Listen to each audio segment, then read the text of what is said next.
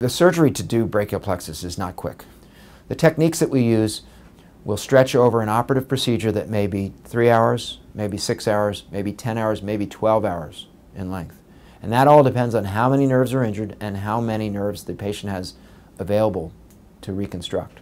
We generally will have more than one surgeon in a room when we do these cases.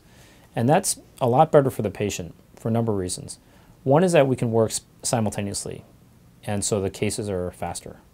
And so faster surgery is safer for the patient because they're under anesthesia shorter time, the wounds are open shorter amounts of time, decreased infection rates.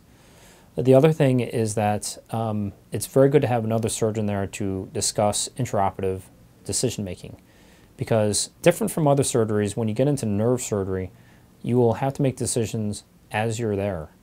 You can only know so much beforehand, and then during the case, you're still evaluating the nerve.